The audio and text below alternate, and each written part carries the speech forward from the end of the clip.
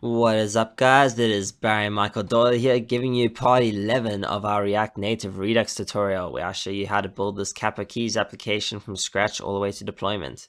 Now, in the last episode, we managed to clean up this Capo Keys application code. So this is actually what we have so far. What we're going to do in this video is calculate this Capo key over here. And that is done pretty much, it's based off of what the key is here and the capo here. So example, if we're on key C, then capo 5 means we're going to go to 1, 2, 3, 4, 5. So key C, capo 5 should give us F. So that's how we work that out. And let's say we were on A and we had capo 5, then it would be 1, 2, 3, 4, 5. So A's capo 5 is D. So you've got to work out going back to the start of the index as well if it gets over too much. And all of this is handled in our reducer, the selections reducer. So let's head over to that right now. So here I am in the capo key that we built last time, and I'm going to head over to the selections reducer. And over here, we need to think about adding another state here. And this state is going to be the CapoKey Index. So that's the answer that we're going to get. And that is going to be set to 7, because basically it's going to be the selected key index plus the selected capo. And as a start, if we are starting with the initial state, then it's going to be 0, 7, 7. That is how that would work. Now, there's no extra actions that we have to deal with, so we don't have to worry about adding any actions there. All we have to do is worry about adding an extra state.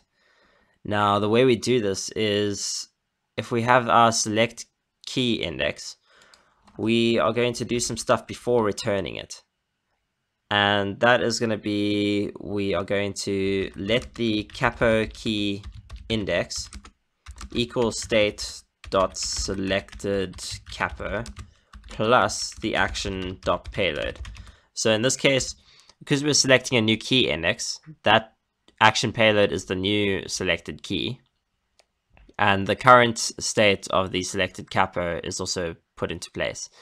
So what we need to do now is we have to say if this capo key index, so we've got that now. Now if that index is equal to, so we're going to change the capo key index. If capo key index is bigger than or equal to 12, meaning if it's gone past the maximum index state, we need to actually set it to equal capo key index minus 12. Otherwise, we just keep it as capo key index. This is just for that situation. If we look back at our app, here we are. Sorry, that took a while to load up. If we look at it, we have, if it goes over 11, then it needs to go back to 0 to the start. So that's why this capo key, if it's on 5, if you think about it, 0, 1, 2, 3, 4, 5, 6, 7, 8, 9. So there's capo A at 9. Now, the problem is it's actually supposed to go to D after capo 5, but 9 plus 5 is 14. And if we go to 14, that's going to be out of the scope of what we're looking at. So we need to say minus 12. So 14 minus 12 is 2. So we get 0, 1, 2, and that's how we get to D. I hope you can kind of understand what's going on there. I spelled capo key wrong here. Terrible of me. Anyway, that said, now we've calculated the capo key. We simply have to include it as the capo key index. So what we'd be setting as capo key index, but because they're the same name, I always spell this wrong, because those are the same name, you can actually just refactor it to be smaller. And there we go, that's how that works. And now we actually have to do the exact same thing with the select capo, just the other way around. So in this case, we're going to say let capo key index equal, we're going to say the state dot selected key index this time. And then we have the selected key index plus the action dot payload. So in this case, the action dot payload is going to be, I always spell capo key wrong. I don't know why I do that, guys. I'm so sorry. In this case, the action payload is going to be the new capo that we're passing through. So now we're saying same thing again. If the capo key index is equal to capo key, well, in this case, we're setting it to be this. So if it is bigger than or equal to 12, then we're going to say the capo key index is equal to capo key index minus 12. Otherwise, we set it just to what it was. We don't do anything. So you could also just put this in an if statement and, like, you know, if CapoKey is bigger than that. Actually, now that I think of it, that's a lot easier to read. So if we just said if CapoKey Index is bigger than or equal to 12, then we're going to say CapoKey Index minus 12. Otherwise, do nothing. So that's actually a lot easier to read compared to, oh, sorry, we got to actually set it to CapoKey Index. You can even say minus equals 12. That would work. Yeah, flip. See, I'm learning new things every day. Well, on the spot. Not really learning, but just refactoring and making things look a little bit better. See, that looks a lot neater than the other solution that I had. So that said, we need to not forget to set the new state to CapoKey Index.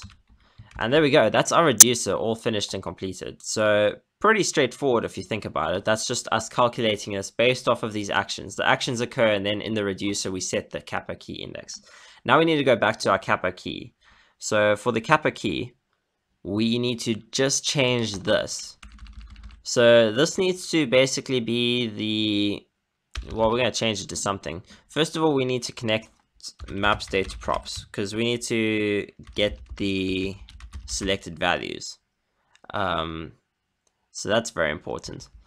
And we actually also need to get the keys, because we need to get the keys based off of the selected values. The selected values will give us the CapoKeys index, and the keys would give us the actual keys that we're going to use to show.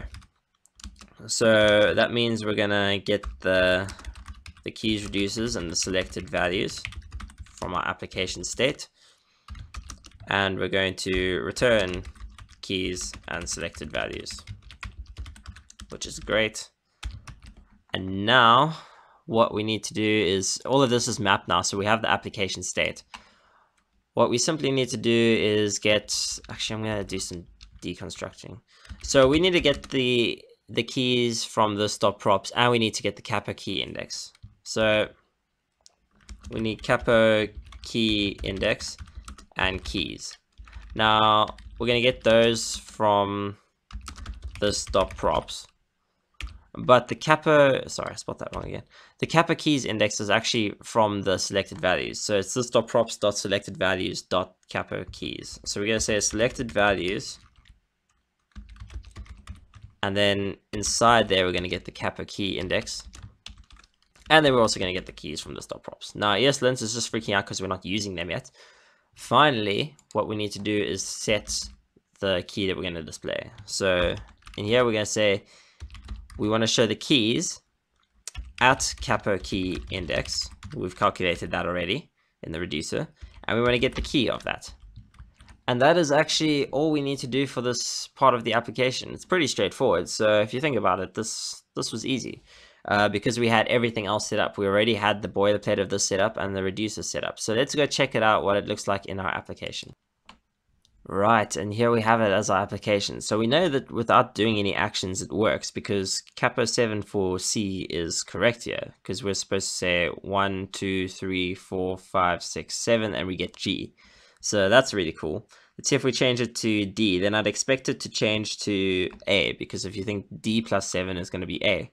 So we go to D, and it does change. It changes on the spot. So everything changes as we change things, which is really cool. And if we change the capos as well, here's an easy example. So if I go to E, and I said Capo 1, we'd obviously expect F. And here's another one. If I go to B, and I say Capo 1, I expect C, because I'm going 1 from B all the way around to C. So now we actually have our application working as a basic application, which is awesome, because I mean, obviously, if you've got a basic application working, you're doing well. Like this, when I first made the app, this is all it was. Then later on, I added the banner ad, because why not? And then I added the chords modal, which I'm also going to show you how to do, because I think adding a modal to your application is really cool. That's also going to be a whole bunch of fun. But anyway, if you've liked it so far, guys, leave comments below saying you're enjoying it. And I'm going to continue making videos to show you how to do the modal and add Facebook ads to this using Expo. Awesome. Anyway, guys, as usual, be sure to make sure you're subscribed if you haven't done that already to see the new content coming out, and hit that bell so you can know when new content comes out and watch these videos. Also, be sure to like the video. And as usual, as I keep saying, leave these comments. I love the comments. Anyway, I'll catch you guys in the next video. Ciao.